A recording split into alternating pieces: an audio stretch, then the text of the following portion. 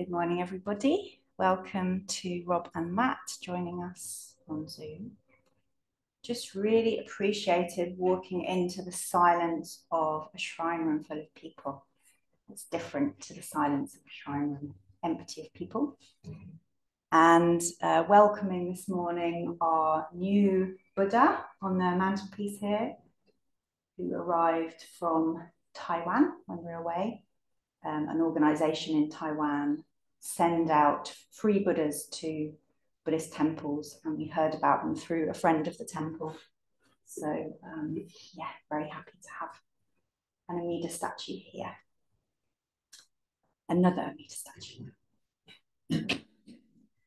So we will, many of you may have heard that my lovely friend Terry, welcome. My lovely friend Terry died on Wednesday this week after a long illness, and you'll know him through his motto, the 3 active virtues that we read out during practice, every practice session: no blame, be kind, love everything.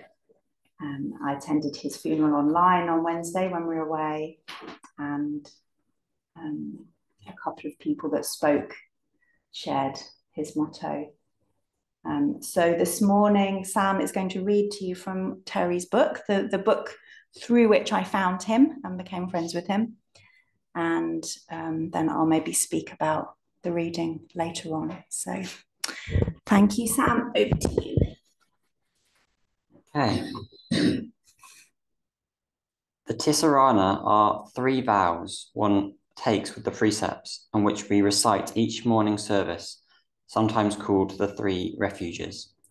The usual translation is: I take refuge in the Buddha, I take refuge in the Dharma, I take refuge in the Sangha. Edo Roshi feels that this translation does not capture the spirit of the practice. It should be: I give my life to the Buddha, I give my life to the Dharma, I give my life to the Sangha. To many, this may have the sense of self-flagellation. I'll give up everything and then I'll finally get it. No, you also have to give up giving up, and you can't wait around for tomorrow. A good friend and my spiritual guardian, my sponsor when I was ordained, once told me that in Dokusan, he came in, made his bows, and said to Roshi, "Just sitting." He felt he had really gotten that expression, used so often in Roshi's own talks, that he had penetrated it and absorbed its essence. He spoke it, he thought, with the right emphasis for Roshi to see how clear his understanding was. Roshi smiled. He leaned over and drew a line on the floor with his finger in front of his friend's knees. Sit as though this were the edge of the universe.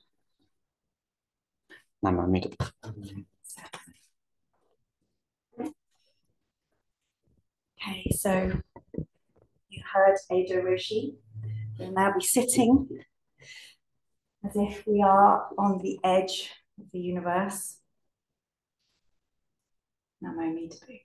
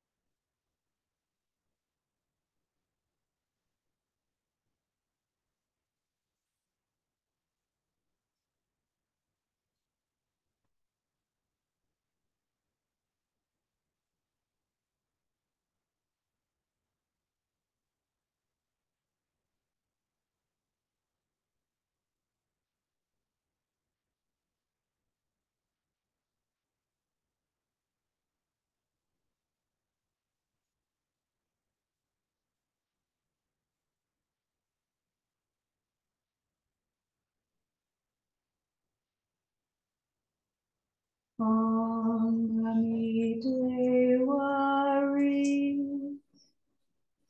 Om Nami Devari.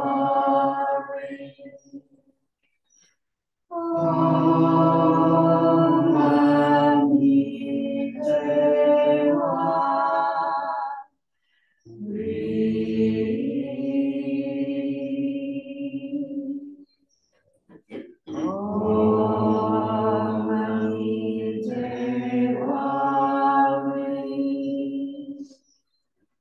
Om Nami Devari.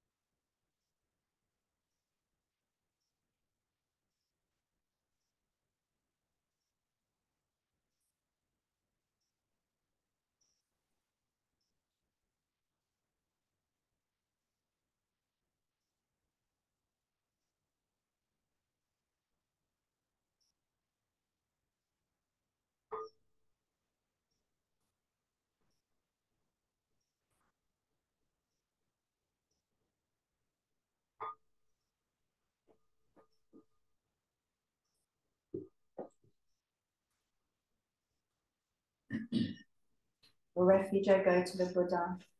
For refuge I go to the Buddha, The one who is awake and full of love. the one who is awake and full of love. Namo Buddhaya. Namo Buddhaya. For refuge I go to the Dharma. For refuge I go to the Dharma, All that guides us to wisdom and compassion. all that guides us to wisdom and compassion. Namo Dharmaya. Namo Dharmaya. For refuge I go to the Sangha. For refuge I go to the Sangha, Those who live in the Buddha's light. those who live in the Buddha's light. Namo Sanghaya. Namo Sanghaya. With faith in the three jewels. With faith in the three jewels, And in light of my human tendencies. and in light of my human tendencies, I pray that I may become aware. I pray that I may become aware Of when I take life. of when I take life. I pray that I may become aware. I pray that I may become aware Of when I take what is not freely given. of when I take what is not freely given. I pray that I may become aware. I pray that I may become aware Of when I fall into sexual misconduct. of when I fall into sexual misconduct. I pray that I may become aware. I pray that I may become aware Of when I fall into wrong speech. of when I fall into wrong speech. I pray that I may become aware. I pray that I may become aware Of when I become intoxicated. of when I become intoxicated. No blame. No blame. Be kind. Be kind. Love everything. Love everything. Innumerable are sentient beings. We vow to save them all. Inexhaustible are deluded passions. We vow to transform them all. Immeasurable are the Dharma teachings. We vow to master them all. Infinite is the Buddha's way. We vow to profit from it.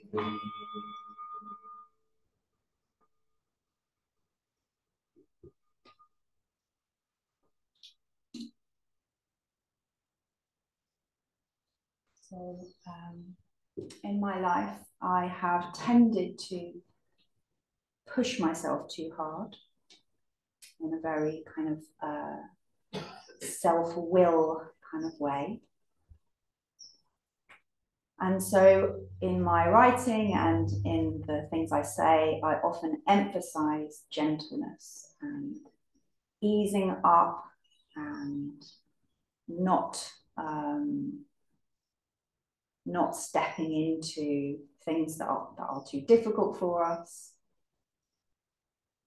And I really love this reading from Terry because it provides a balance to that this thing that I'm doing here right now is the most important thing in my life. And everything else stands on that.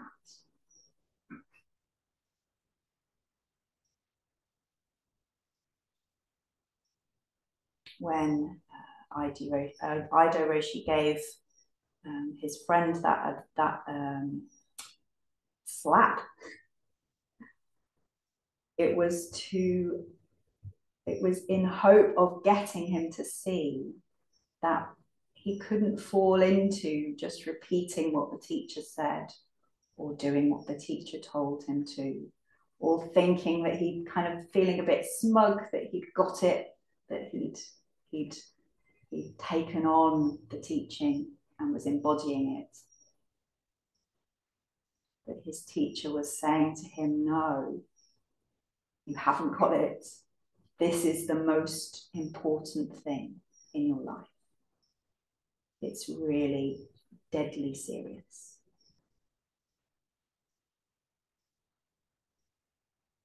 And I think that this understanding is more difficult when our lives are relatively easy, that we have discomfort, there's always dukkha, we can't escape dukkha, but maybe the dukkha is a bit milder.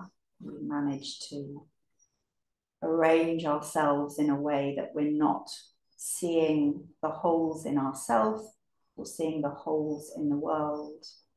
We're not seeing the edge of the universe.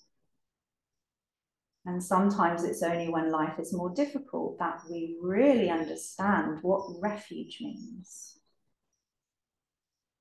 There are so many things that we take refuge in day by day, that we're likable, that we have nice food, that we have a job, that we know who we are, that we've got friends, that all of these things that we kind of build around ourselves to try and avoid the reality that all of that can just go at any second, just get swept off the table. And when it's all swept off the table, we see the Buddha. We see that all along, all of these things were just making us feel better, but that the only thing we need is refuge.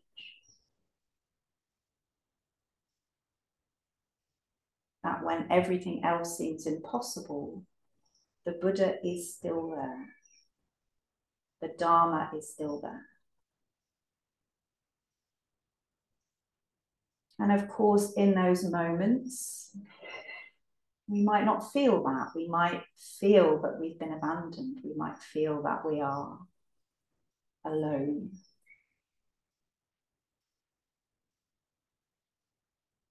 And even then, in the depth of our despair, the Buddha is just behind us, waiting for us to lean back.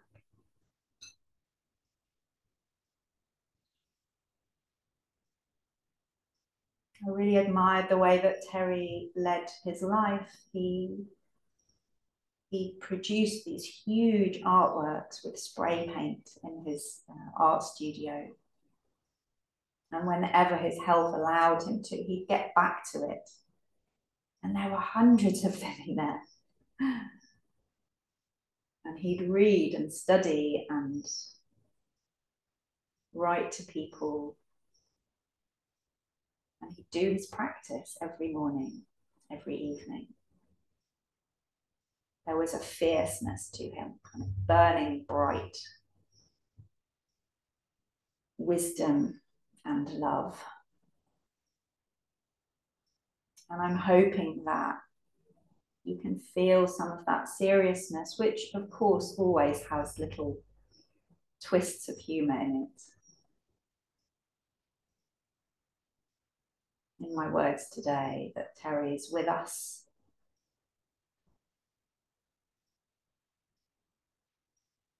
Encouraging us on. That life is difficult sometimes. And we are never alone. We always have an embutsu. Namo need to be.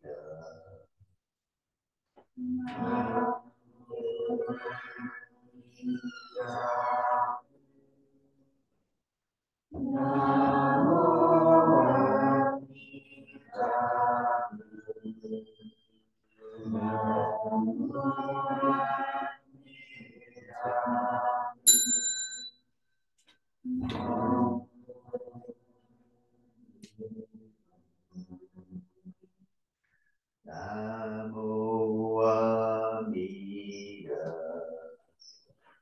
Namo Amida.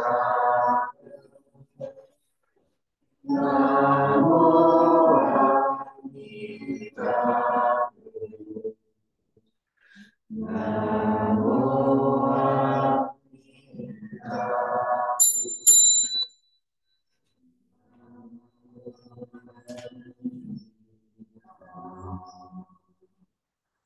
Namo Amida.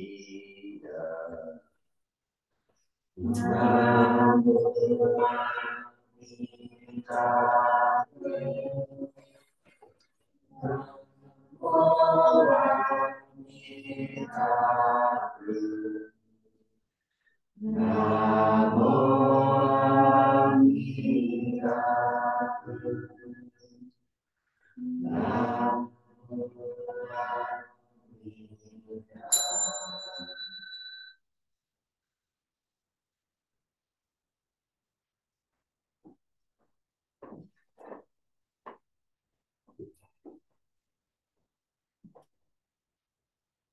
So we'll transfer. I'm not sure if anyone's already transferred merit to Terry, but we'll definitely do it again now. Transferring merit to Terry, to his children, Connor and Brinna, to their spouses, and to everyone who know him. By your vows and through your grace,